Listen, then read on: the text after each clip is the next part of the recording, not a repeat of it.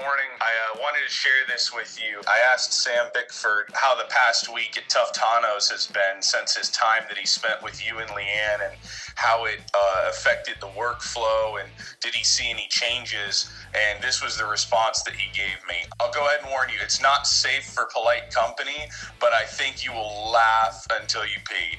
But it is just awesome. Thank you for what you do, and I just wanted to share his testimony with you.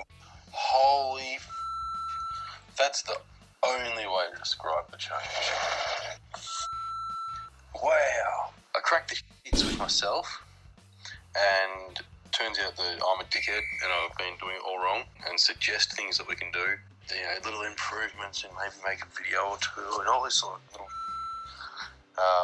and then even looking at things that are too high a level, and like trying to change the world essentially without knowing what the world's doing. Got right back to basics. Focus on doing things for me and improving myself, and doing little improvements around my own workspace and my own work day, and then started sharing that a little bit with the team, and like doing things not selfishly so that people would notice it.